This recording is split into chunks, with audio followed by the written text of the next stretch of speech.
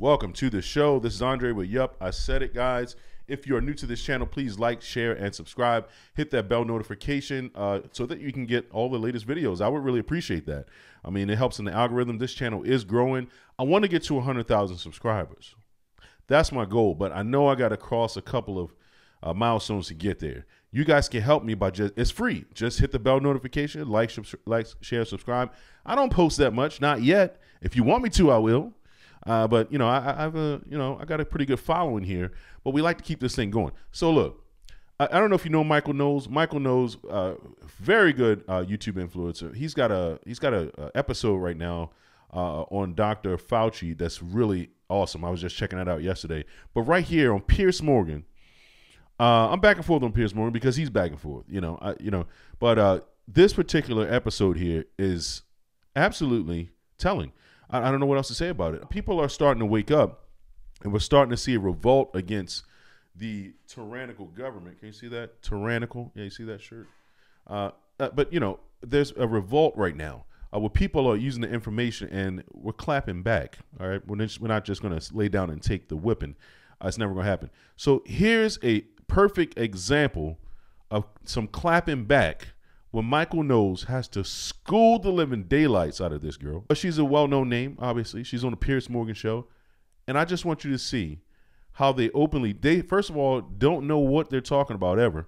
They don't do any research. So all we have to do is a quick Google search, really, on ChatGPT. And we won. We beat them. But take a look at this clip because it's absolutely amazing. And it's just a breath of fresh air whenever you see the hypocrisy being exposed. This is why President Biden the other day, when he was walking out of a press briefing, was asked, Mr. President, Donald Trump says that you are imprisoning him because he's your political rival. What do you say to that charge? Well, I'll stop you there. We have the clip. Let's play the clip. Mr. President, can you tell us, sir, Donald Trump refers to himself as a political prisoner and blames you directly. What's your response to that, sir? Dun, dun, dun. Do you think the conviction will have an impact on the campaign? I mean, you look like Jack Nicholson in The Shining at the end of that. But, yeah, I mean, Michael, to pick up your point there, that's the clip you're referring to.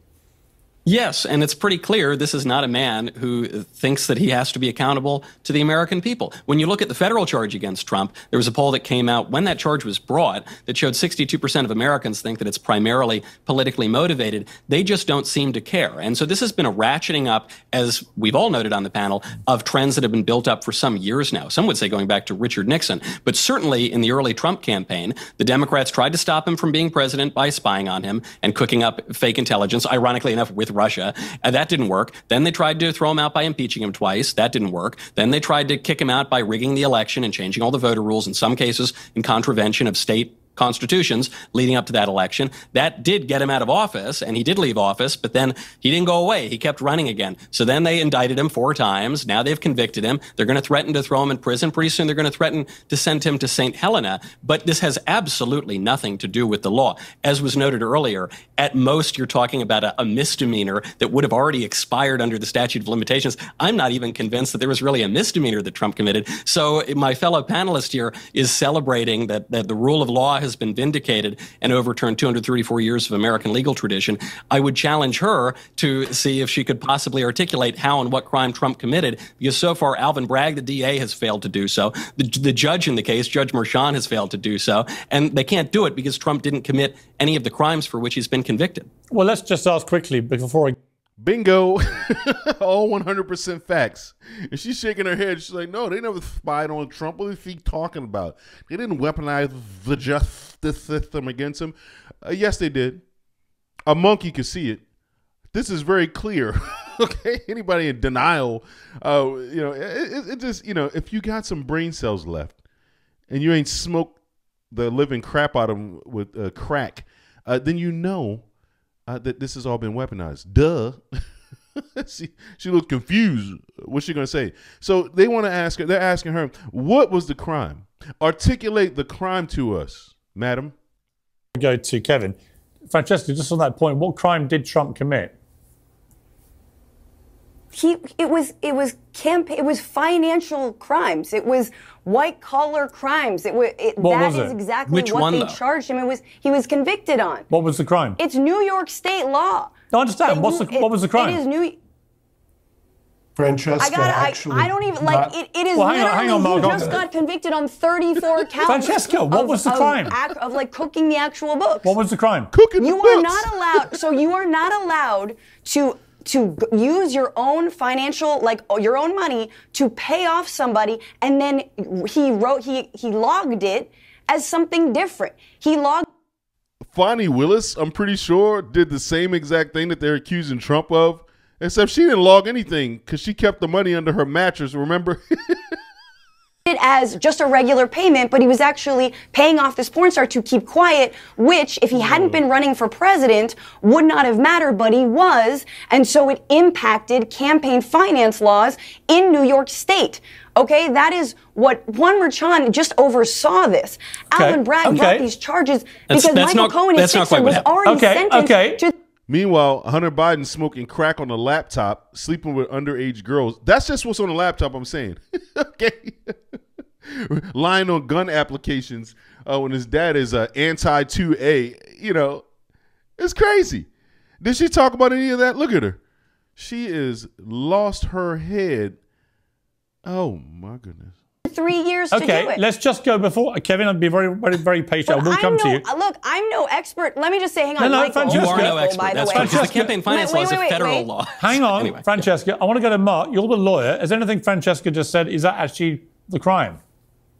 Look, let me just say, I like Francesca a lot, and we probably agree on 80% of our worldviews. However, Francesca, the way you just described it, call me afterwards and I'll educate you, because that's not what happened.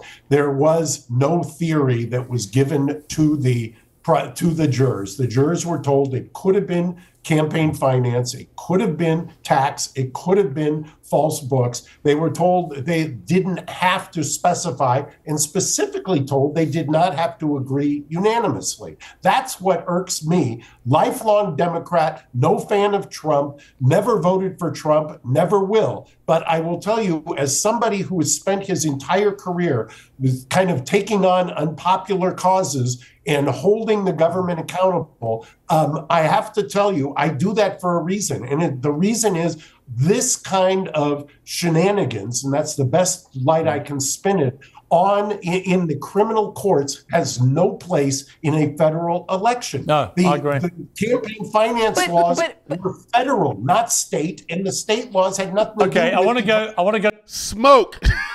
Okay.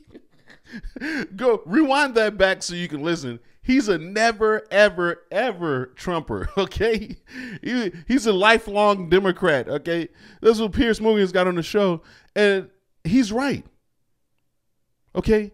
You gave the jury so many options on what they could and couldn't do. It was rigged, okay? All right, it's no other way around it, bro. It's just no other way to look at this, period. No matter what side you're on, no matter, okay? It was absolutely rigged.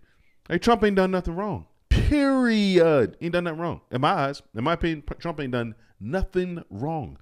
The real criminals are opening the borders. The real criminals are letting cartel members in. The real criminals are funding wars. Okay? Never-ending wars. Does Francesca know anything about that? She probably doesn't care. My guess. Hang on. I want to go to Kevin. Been waiting very patiently. Kevin, you are a very successful businessman, as Trump has obviously been in his career too.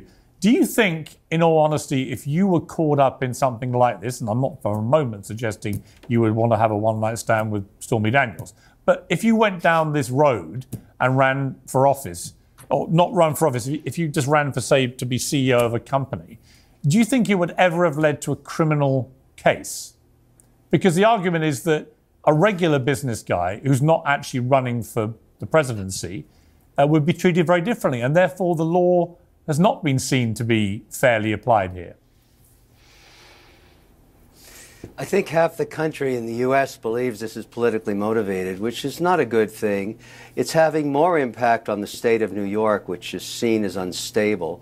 Whether the case has flaws in it or not will be solved for in the appellate system. So most people assume, because of the importance of the situation, that it will go through the appellate system as quickly as possible, if necessary, to the Supreme Court.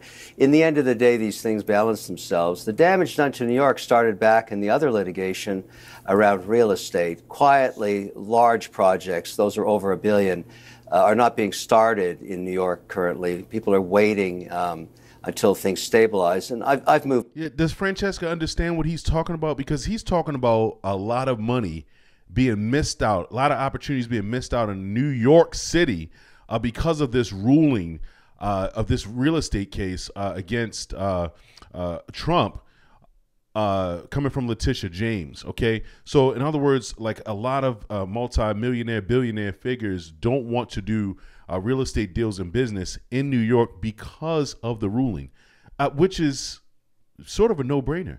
Okay, I wouldn't do business there either. I wouldn't build new construction there either. If you're going to start this if you're going to start this lawfare against a person legitimately doing business in real estate. Now, our friends on the left think that we're crazy for saying that, but guess what? The company that loaned Trump the money wants to do more business with him again. Donald Trump's been successful in real estate for many years. I don't care what the left is saying. Okay, they are responsible for building many great structures in New York, but now they've destroyed the businesses. And this is very clear. It doesn't matter what side you're on. You can see the effect of that. And you know, people think it's just because we're wanting to vote for Trump. No, it actually has a lot to do with your next move, what you're going to actually do. And this could make or break New York. So is she really concerned about any of that? I think not, really. Projects out of New York to places like Oklahoma, North Dakota, West Virginia, Montana, Pennsylvania, much more stable environments. It's too difficult to work in that unstable environment. And the real problem is you can't raise institutional capital right now. The capital from around the world thinks New York's a little off kilter. Now, something else to consider about Alvin Bragg, which I think history will prove to be correct. You've got to remember, Donald Trump only 24 months ago, in the middle of the first term of Biden, did not have control of his party. About a third of them were rebelling, if you want to use that word, because they were concerned about the controversy around Trump and they were looking for new leadership. And he was challenged. But something happened that changed everything. And this is the law of unintended consequences. Alvin Bragg started charging Trump. And immediately the entire Republican Party coalesced behind him almost in 48 hours. Of course, the country bifurcated into this being a political witch hunt using lawfare, as a tool, and we're still debating that. But here's what's really interesting. If Trump becomes president, I think he has a big debt to Alvin Bragg. Right. Alvin Bragg is the kingmaker. Yeah. He made Trump president by polarizing the country so much and motivating the base so much that in the last 42 hours, Trump has passed $60 million in fundraising. That's an all-time record for him. So what's happening here is this unusual time, and I understand that you may not like that as an unintended consequence if you're Alvin Bragg. Oh, well. But I think history will show he made Donald Trump president one more time. And that's just the way it is. You know what? I completely agree. I think it's one. Amazing, right? Amazing, the hypocrisy of the left. They're crazy. They're absolutely nuts. But we're going to win. We're going to win absolutely big. And they can't stop the train. They literally can't stop it. Too big to rig. All right. Too big to rig. That's what we're talking about. Overdoing it. You got to overdo it sometime. So people, you got strength. You got to show your strength to people because they just don't get it. They'll ruin the entire market. They'll ruin everything because they don't like somebody. And that's not the way we do it here. All right. Guys, let me know what you think in the comments. We're going to smoke them, right? Absolutely. Like, share, subscribe. Go ahead and hit the bell notification. We love you.